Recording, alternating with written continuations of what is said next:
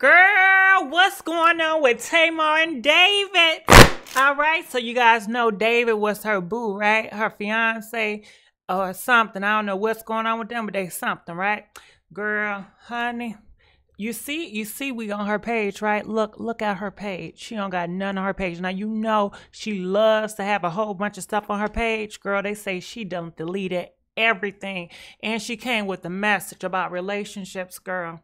Girl, it's gonna make you wonder. But before I get to this message, I'm gonna need you guys to do me a big favor. Make sure you guys like this video, share this video, subscribe to the YouTube channel, Gossip Girl XOXO. You know you love me. All right, so check this out, okay? Check this out. All right, Tamar Braxton. Woo!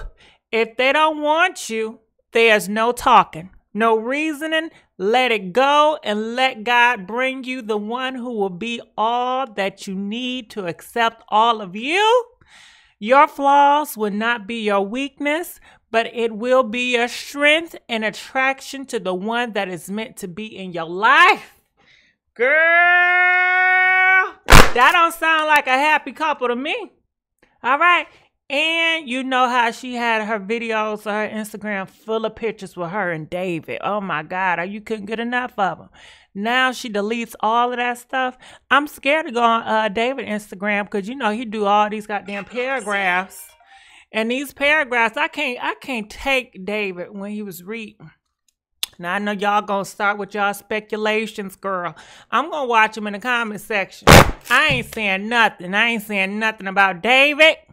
I ain't saying that. I'm just going to let y'all do all this. But clearly, if they don't want you, there's no talking, no reasoning. Who don't want you, Tamar? Okay? And if he ain't want you, girl, why was he entertaining you? What did he want from you? You know, did he want that money you got? Did he want you to be a fool and invest in his business? Girl, what's going on? And then let it go and let God bring you the one. So this man ain't sent from God then. Because if this man sent from God, then I don't think she'd be saying that unless God just delivering men's up to you. Let it go and let God bring you the one who will be all that you need to accept all of you. So he didn't accept all of you. What part didn't he accept, girl? You know what I mean? And why is it you got to bring God into all your mess? I mean, she did this with Vince. She put God up in that. And now she put God up in this, you know? I just don't know, girl. I don't know. At first, God sent this to me. You know, God worked it out. This was sent from God. He's heaven sent. Now, this from the devil, and I'm waiting on God to send me my true love. Girl, listen, go ahead with y'all bad stuff, all right? Your flaws will not be your weakness, but it will be your strength and attraction to the one that is meant to be in your life, all right? Whew, girl, I don't know what to think about this.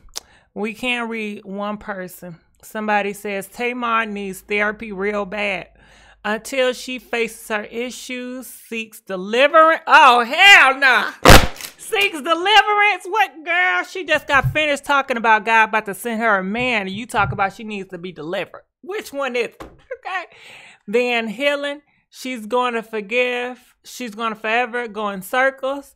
Sister seriously needs help. She's a broken, wounded bird. Self-reflection should be her priority. And let's talk about them friends she got, you know? Because you need to throw them friends away. Huh. All them people that she be having with around Tamar.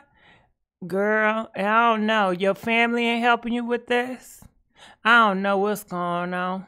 I know she cool with Nene and Wendy. They ain't saying nothing. I don't know. Comment, let us know what you guys think about this. And I'll see you guys sooner than later. Bye.